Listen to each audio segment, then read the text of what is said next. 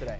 Yeah, it's going to be awesome to see J-Rod there in the Mariners uniform just across the street here. But today we got to get through some crazy weather like we were mentioning a little bit earlier, Steve. In Westport right now, we have some waves crashing in on the beach there at the jetty, and you can see our temperatures in Westport are going to be in the low to mid 40s right now as we take a look at what's happening throughout the region now in our area.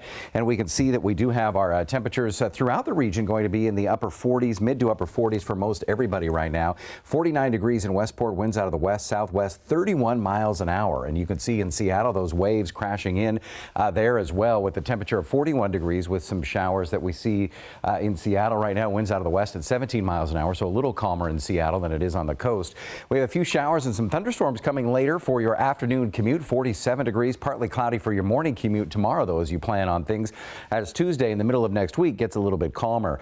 As we have here in Port Angeles, you can see showers throughout the day today. You'll top out at 48 degrees. Maple Valley, you're going to get to 44 degrees and showers throughout the day as well, and windy conditions as well.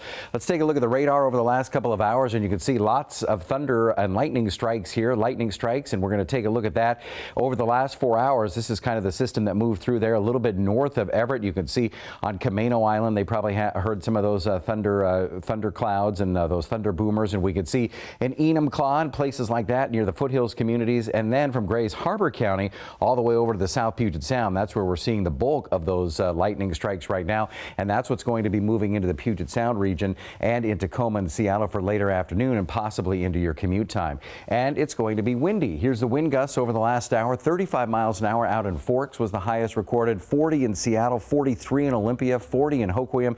So we are continuing to see those breezy conditions. Now we also have to deal not only with the wind in these areas with the high wind warning until 8 o'clock tonight in most of our regions, as you can see here out on the coast, South Puget Sound, and of course up north in the Sound Islands. We have to deal with the snow in the mountains. Rain and snow 6 to 11 inches, possibly even more than that, even at Snoqualmie and Stevens Pass. You can see temperatures going to be 30 to 35 degrees with your snow level at 2,000 feet. Pass conditions right now, not too bad, but by the time we get to this evening, we're not going to be sure as to what's going to happen with all of that snow that's going to fall. In fact, from now until tomorrow at this time, let's see how much snow we're going to get. Take a look at it.